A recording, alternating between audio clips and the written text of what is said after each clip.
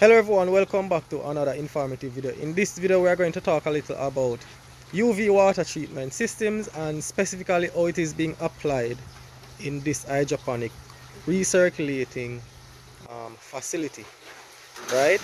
And good for us. I basically have a UV water treatment system right in front of me, right?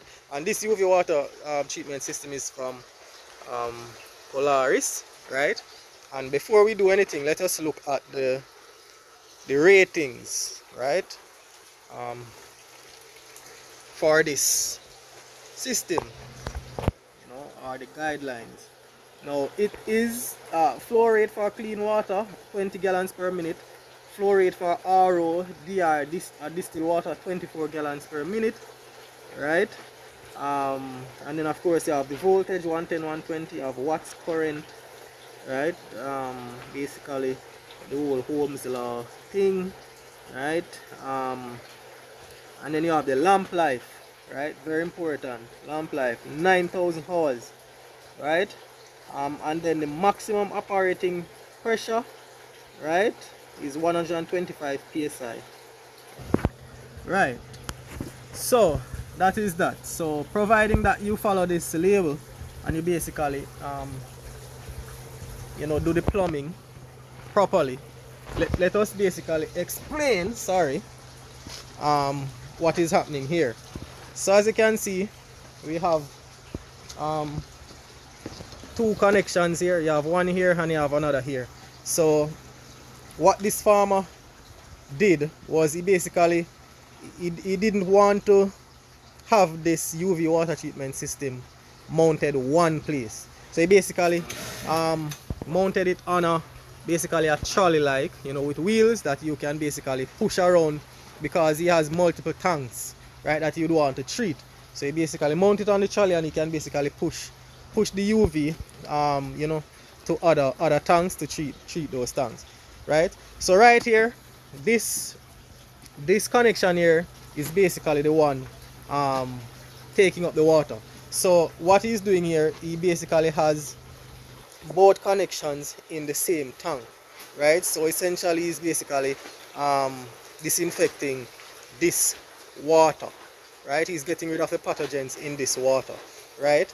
And before we go there, I don't think I had mentioned this. With the UV water treatment system, it basically has two lamps in it, right?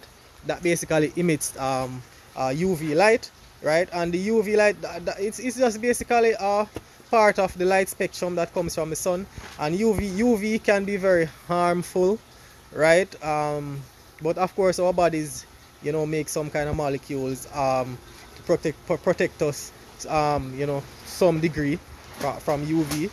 And then of course the plants also will make molecules that will also protect them from UV, because if that wasn't the case, then the plants would basically kind of succumb to UV light damages and so on. So as I said, this is the housing and it has two UV lamps, right? And the UV lamps, that is what emits the UV light. This is the inlet, right?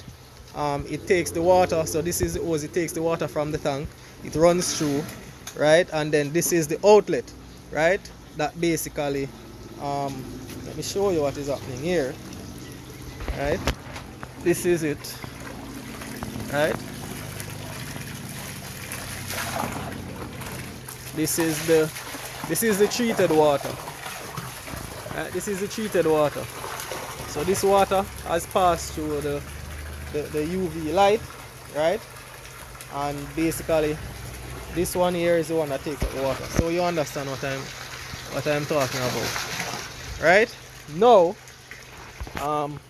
if you want also, that is another tank over there, right? And that is another one. If you want, you could also treat this water inside here and you could put the clean water in another tank, and then now you say, okay, then this tank is water that has been treated, that you then now feed to your plants, right?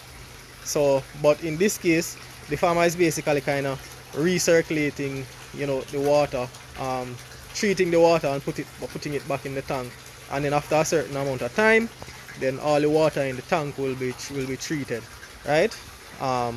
So that is essentially how it works. As I said, this is how it is mounted. The plug is on here and so on, and it is on wheels, right? So of course, another thing that you have to understand is the UV water treatment system. It will basically treat the water, right? And so it will not treat the plants.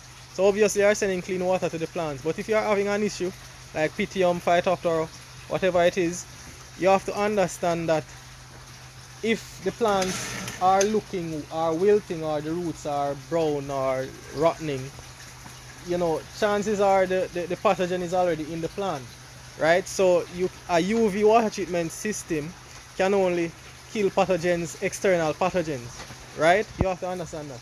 It is not going to go inside the plant and kill the pathogen inside the plant. So along with the UV water treatment system, if your plant is showing signs of pathogen infection that is basically called like Phytophthora, Pythium, you need to get some kind of systemic fungicide that will basically go into the plant system and clean up the plant system along with the UV water treatment system. If your plant is dying or looks like it has pathogen infection, the UV water filter alone will not help the plant. So I said you need a combination of UV system and some kind of systemic fungicide. I love this system, and of course I told you that it's 9,000 hours, right? And this basically is from this has been installed, it has been running 24/7 in terms of you know, you might shut it off for a few minutes here and bring it to another tank and so on. So you know, it's meant to run for a very long time. If you feel it, it's not hot or anything like that, because of course, you know, you're running water through the system, and as you know, water has a high heat capacity, so that's good. Oh, I'm seeing a little bit of dripping right here, so it has to be from up here, as you can see, right?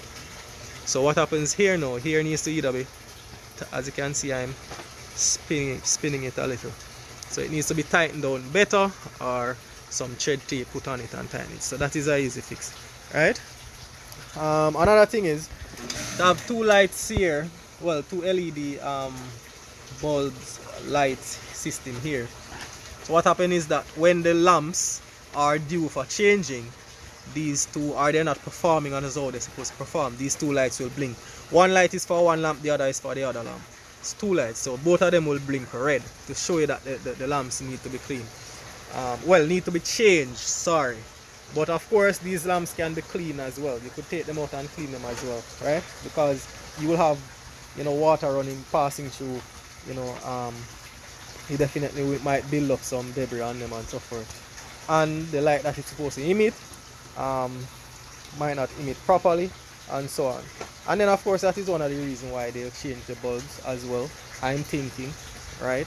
So yeah, this is what and then you have larger UV systems than this one, right?